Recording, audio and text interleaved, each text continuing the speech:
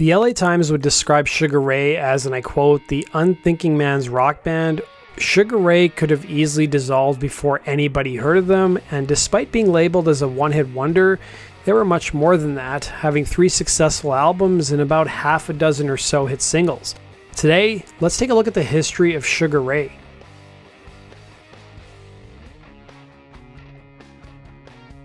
The story of Sugar Ray begins with vocalist Mark McGrath. He would be born in 1968 to an Irish Catholic family in Hartford, Connecticut. It was at the age of 5 he began singing in front of his mother's mirror while playing air guitar to the Knack's My Sharona. He would tell Spin magazine, "I always wanted to be in a band and I always wanted to f*** around and I always wanted all the fringe benefits." But by his own admission in the same interview, he had no musical talent, but he did have one thing, a ton of charisma. It was at the age of 8 in 1976 his parents moved the family across the country to California, but McGrath was less than enthusiastic about it, revealing to Spin, "I knew when we came out to California that my parents would get divorced. All I ever heard about Los Angeles was that everyone gets divorced. It tortured me every day. Then of course 5 years after we moved, they got divorced. I remember hiding it from everybody." It resulted in McGrath becoming more guarded and insular, and school didn't get any easier as he wasn't really a popular kid, having zits and trying to find his identity. At one point he even pretended to be a goth who was into groups like The Cult, but at the same time he was secretly listening to more poppy acts like Duran Duran. Despite dealing with the shock of his parents' divorce, he was mostly a good kid in high school, not really drinking or engaging in drug use, instead flirting with breakdancing and eventually becoming a pretty good basketball player. But soon enough, it would be music that changed his life. An avid reader of music magazines like Creem, Rolling Stone, and Melody Maker, McGrath's head soon became full of rock trivia, so it was no surprise in 1998 when he was a celebrity guest contestant on the TV game show Rock Roll Jeopardy and squared off against the member of the Whack Pack Hank on the Howard Stern Show and Rock and Roll Trivia. It would be the Sex Pistols and Black Flag who would prove to be McGrath's biggest influences. Elsewhere in Newport Beach, guitarist Ronnie Shepherd would meet drummer Stan Frazier at an amusement park. They were both students at Corona Del Mar High School, and both guys were mod revivalists, with Shepherd telling Spin, "I saw these guys wearing jam buttons and I'm like, oh my god, you're mods too." Both would come from musical families, and Shepherd's family hailed from Trinidad. The pair soon started a covers band that played British music, including groups like The Jam, Small Faces, and The Who, using the moniker The Tories, which was named after the English Conservative Party who was in power at the time. While the band's popularity didn't extend far outside of the garages and house parties of Newport Beach, they did find a fan in a young Mark McGrath. In Newport Beach, it was common for parents to go away for the weekends, leaving their kids at home, who would have parties, and it was at one of these parties McGrath met the members of the Tories, revealing in the book Sugar Ray, "I'd follow them around like heroes, like, hey Rod, can I carry your guitar?" One night they were playing a party, I had my rack cutoff shirt on, flexing my muscles, and they called me up on stage. I screamed and did a flip into the pool, and it would be that night when McGrath performed a cover of the AC/DC track Back in Black. And soon enough, McGrath joined forces with the musicians, and it was around 1987, 1988, they formed the band Shrinky Dinks. There would be a special emphasis on the X with an umlaut, since Motley Crue was really big at the time, and the members were also fans of other popular groups, including LA Guns, Faster Pussycat, and Bang Tango. By McGrath's own admission, the musicians in Shrinky Dinks knew they weren't very good at writing their own material. He would reveal on the Tuna on Toast podcast with Stryker that the group did write a few songs like Lick Me and Gold Digger, which were originals, but for the most part their concerts consisted of covers. And those covers included groups like the Sex Pistols, Loverboy, The Cult, Judas Priest, Blondie, Motorhead, and Run DMC. Soon enough, Shrinky Dinks became the go-to band for any college frat party in places like Newport Beach, Santa Barbara, and San Diego. The band soon became synonymous with frontman Mark McGrath's stage antics, drawing comparisons to Iggy Pop. It wasn't uncommon for McGrath during Shrinky Dink live shows to hurl full cans of beer into the audience, or wield a hockey stick on stage like an axe, as well as climb walls of the venue and hang from the rafters. His bad behavior soon earned him death threats, with McGrath telling the LA Times that he did those antics to deal with his insecurity about his voice, revealing, "I used to scream and yell, any kind of antics to get away from my voice." But stage antics and cover tunes weren't really going to help the band make a career in music, and they knew they had to write their own original material. and it would be a song called Caboose that changed their fortunes. While Shrinky Dinks did not have an exhaustive list of original songs, they did have a great stage presence. It would be McGrath's best friend of nearly 4 decades, a guy named McG, who would go on to have a hugely successful career in the entertainment business, who would help the band get their big break. By the early 90s, McG was still making a name for himself, and he offered to do a video shoot for the Shrinky Dinks song Caboose. Rather than copying a lot of other bands at the time who were sending every record label in a telephone book a demo tape of 3 to 4 songs, the band got creative. They took the video they shot for Caboose and put it in a pizza box and sent it out to MTV, management companies, and record labels. Soon enough, Rick Rubin's team and his Deaf American label called, and while the band initially thought they'd get an offer to sign with the label, they didn't. Instead, Rubin's team thought that the band's marketing was great and asked them if they wanted to be part of Deaf American's street team to promote its roster of artists. Obviously, they said no to the offer. Shrinky Dinks would get a call from 2 guys from a management company, one of which was named Chip Quigley, who go on to be the band's longtime manager. Chip loved the band's video and played it for Atlantic Records president Doug Morris in late 1993, who wanted to sign the band. Keep in mind, it was 2 weeks between the time the Shrinky Dinks sent out the pizza boxes with the tapes in them and the time they actually reached Atlantic Records. McGrath would reveal on the band's website, "We totally lied to Atlantic. We told them we had a big following from San Diego to Los Angeles. There was no social media or way for them to check though. We told them that we had 100 songs and we only had 2. Caboose ended up on our first album and the other one, Lick Me, didn't for obvious reasons." Shrinky Dinks managed to sign a $1 million 2-album deal with Atlantic Records based solely on the video for Caboose. It was shortly after they signed with Atlantic that the band was threatened with legal action by toy maker Milton Bradley over infringing on the name of their Shrinky Dinks toys. The band soon changed their name to Sugar Ray, and Sugar Ray's first album, 1995's Lemonade and Brownies, would be an ode to what the band referred to as their Animal House period. The album would see the group relocate from Newport Beach to Los Angeles since it was cheaper, and the influences found on the record ran the gamut from R&B to punk to metal and funk. But the critics were pretty brutal towards the band.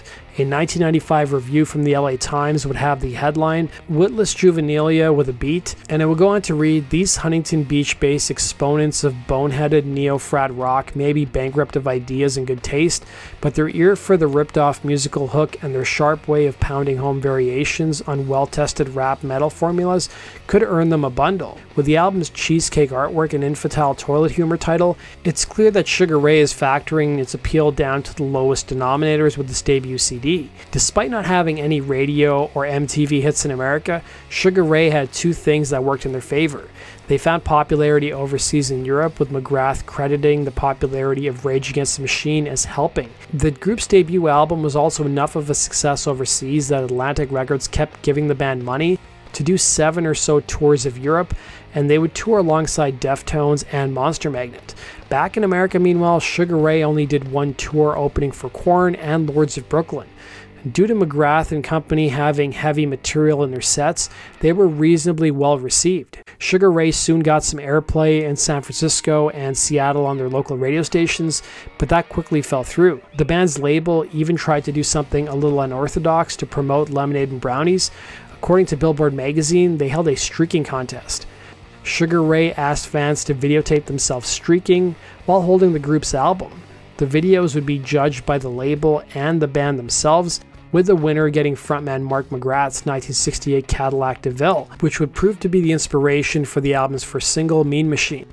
5 of the runner-ups, meanwhile, would get to have dinner with Sugar Ray and get a signed copy of their debut record.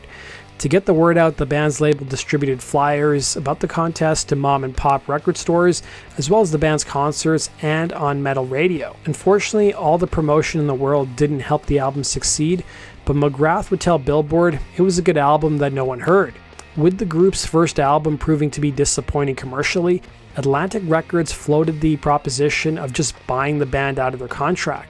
Sugar Ray still had 2 shows left as part of their American tour, and it would be one of Mark McGrath's friends who worked in Atlantic Records' metal department who made a suggestion that would be hugely influential on their career. McGrath's friends suggested that Sugar Ray do a cover of Howard Stern's childhood band Electric Comic Book song, Psychedelic Bee. The Meat Puppets were originally supposed to do the cover, but for whatever reason they couldn't do it, opening up an opportunity for Sugar Ray to step in. They would end up recording a cover, and Howard Stern loved the cover so much he continued to play it on his radio show. Atlantic Records was so enthusiastic about the publicity, they flew the band out to New York City and put them up in hotels to appear on Stern's radio show to perform the song live. Years later, Mark McGrath would credit Stern with saving the band's career, and to pay homage to Stern, they would include the cover of Psychedelic B on their Greatest Hits album.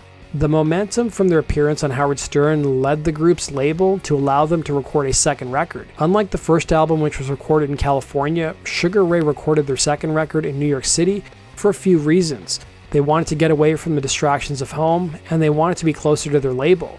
Sugar Ray would bring in famed producer David Kahn to work on their second album titled Floored. Kahn had just finished working with Sublime, who had released their massive self-titled album. By 1996, Sugar Ray didn't really have many fleshed out songs, but they had bits and pieces of songs and ideas that Kahn would be instrumental in helping finish. According to McGrath, who told the Tuna on Toast podcast, Kahn was pretty no-nonsense in the studio and was blunt, at one point telling the frontman that he couldn't sing, but assured him that if he listened to the veteran producer, they would have a hit radio single. One of the songs born during their sessions with Kahn would be the track Fly, with the Baltimore Sun describing how it came together, writing, Kargas started noodling a 2-chord figure on his bass, and Bullock fell in and scratched out a beat on his turntable. Shepard entered with an airy descending guitar hook, and Frazier got up from his drum kit, grabbed a microphone, and started singing what he felt, which was a need to escape the band's dismal condition at that moment. However, Fly wasn't an easy sell to frontman Mark McGrath, who upon listening to the track hated the song so much he threatened to quit the group. McGrath felt the band should be focusing on heavier material, but it would be his close friend Mick G who talked some sense into him, recalling to the LA Times. Mick G has been very involved from day one as the psychologist, therapist, and musical collaborator. He said, "What else are you gonna do, work at Del Taco?" Also a big fan of the song was producer David Kahn, and that was enough of a pep talk to get McGrath to give the song a shot. Fly would officially become the hit song of the summer in 1997, and while the song gave Sugar Ray their breakout hit, it was an anomaly on their second album, which featured a wide array of hip-hop, ska, pop, heavy metal, and punk. At the end of the day, Floored would end up selling about 2 million copies, going double platinum, and despite the band's newfound success, critics wrote them off as the new breed of one-hit wonders. The LA Times was particularly savage, writing in 1997, "Instant karma was gonna get Sugar Ray, and no rock band deserved it more." Spin magazine, meanwhile, would refer to the band as Orange County's least likely to succeed. On top of that, some fans of the single Fly were disappointed with what they heard upon purchasing the group's second album, thinking the other songs would be in line with Fly, but they weren't. But Sugar Ray answered back against critics, with drummer Stan Frazier telling the Morning Call newspaper, "Being diverse is not such a good idea in the music industry. Everybody is used to hearing a band, and they do just one type of song. We couldn't do that here. Everybody in this band contributes, and everybody has their own taste, so of course you're going to end up with all sorts of songs. So it's not surprising that we only had one Fly. Why would we write the same song twice? We're not out to be famous, we just want to make cool songs." Aware of the critics waiting for them to fade away, Sugar Ray returned in 1999 with their third album, sarcastically titled 1459, a reference to their 15 minutes of fame almost being up. But Sugar Ray were in on the joke. They would admit that they didn't think their fame would last, with Shepard telling the Morning Call newspaper, "Even though we'd been in a band already for 8 or 9 years, we got thrown in the limelight so quickly. Suddenly the whole world knew us for that one song, and it wasn't necessarily typical of what we were doing. Who knew that song or any song on the album was going to take off?" He would add, "Believe me, we appreciate our success. It wasn't that long ago all of us were working day jobs." Just like the group's previous effort, 1459 would spawn a massive hit with the lead single, Every Morning, that would peak at number 3 on the Billboard Hot 100 charts, and several months before Sugar Ray's third album dropped, McGrath would tell the Tuna on Toast podcast that Hits magazine would publish a story in November of '98 that wrote about the band's new single at the time, Every Morning. "It looks like we've heard our first hit song of 1999, and it's from a band we never thought we'd hear from again, Sugar Ray." The band followed that up with the second single, Someday, which also had some success, peaking at number 7 on the charts. As for the record 1459, it would contain elements of the group's past records while also being more commercially accessible, and it would perform better than their previous outings, selling 4 million copies. The band would be scheduled to play Woodstock 99, but had to bow out due to an unspecified illness that Mark McGrath was dealing with at the time. Despite the band's repeated success, they were still subject to ribbing in the press. The LA Times published an article in January of 1999 titled Sugar Ray Two-Hit Wonders, but the criticism from the press did little to faze the members, with guitarist Rodney Shepherd responding back telling the Baltimore Sun, "We've never taken our music totally seriously. We have more of the old attitude of rock and roll, forget about your troubles and have a good time." With Bullock adding about the success of the group's single Fly, everything changed after that. We started to understand our potential as a band, creatively and commercially. As for the lyrical theme, Shepherd credited the shift in the band's sound to getting more mature, adding, "We went into this album going, hey, we're all in our 30s now, we want to get a little more musical here." Sugar Ray would return in 2001 with their fourth record, which was self-titled, and the band would enlist Linkin Park and lit producer Don Gilmore. Sugar Ray had in his pocket what they thought could be a hit song with the track When It's Over. The only problem was that McGrath thought the version they cut with Don Gilmore was missing something. So he called up their old producer pal David Kahn to lend a hand to the song. Their instinct would prove to be correct, as the song would prove to be another hit for the band, but the album would sell fewer copies than its predecessor, and Sugar Ray's stars seemed to be fading, and they weren't getting as much attention on rock stations across America as the new generation of rock bands who were coming up at the time, like the Strokes and the White Stripes. The band's follow-up record, 2003's In the Pursuit of Leisure, was the final nail in the coffin for the time being. File sharing was becoming more and more prevalent, and while it likely impacted the group's previous record sales, In the Pursuit of Leisure was a commercial flop. McGrath would reveal on the Tuna on Toast podcast that by 2003, there was a sense of dread at the record labels that the sky was falling. McGrath would add, In the Pursuit of Leisure was a band at the end of their rope with no creative juices left, nothing. Even before its release, McGrath would admit on the Tuna on Toast podcast that he knew that the band was commercially done. The record sold a measly 135,000 copies, far short of even going gold. Sugar Ray would hit the road to support the album alongside Matchbox 20 in the summer of 2003. McGrath would tell Rolling Stone what was happening around this time, saying, "In 2003, the writing was on the wall for bands like Smash Mouth, Third Eye Blind, Everclear, Bare Naked Ladies, bands in our fraternal mid-90s modern rock universe. Radio was changing. In 2003, we hired the Neptunes to be a little R&B and funk, and that really didn't work for us. We sold 135,000 copies coming off a platinum-selling record in 2001.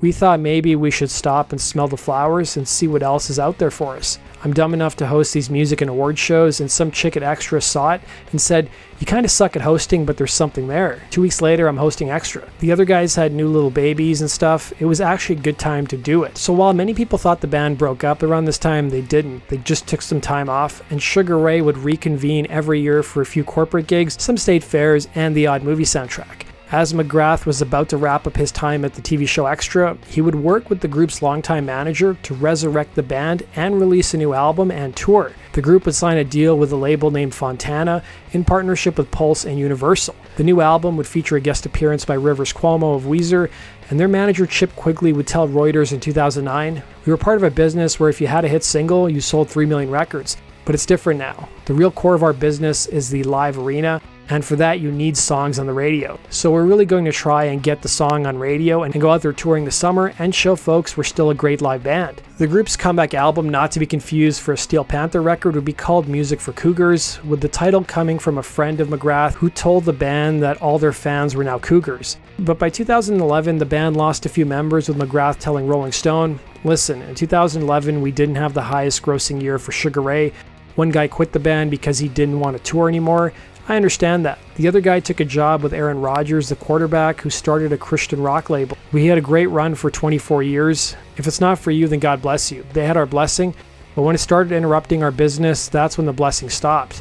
I can't see myself ever being on stage with those guys again." It was the same year that McGrath teamed up with Art Alexis of Everclear to start a nostalgia tour named the Summerland Tour, which featured acts mostly from the 90s. However, by 2013, Sugar Ray would start their own nostalgia tour called Under the Sun, after some disagreement between themselves and the guys from Everclear. It was the same year that Sugar Ray would be involved in a massive lawsuit when the group's former drummer Stan Frazier, as well as bassist Murphy Kargas, sued frontman Mark McGrath and guitarist Rodney Shepherd, claiming that they were forced out of the band and claiming that the group's licensing agreements were renegotiated without them. On top of that, their lawsuits seemed centered around frontman Mark McGrath, who wanted to be paid $10,000 per appearance and wanted to travel first class, while his bandmates had to travel coach and earn a smaller paycheck.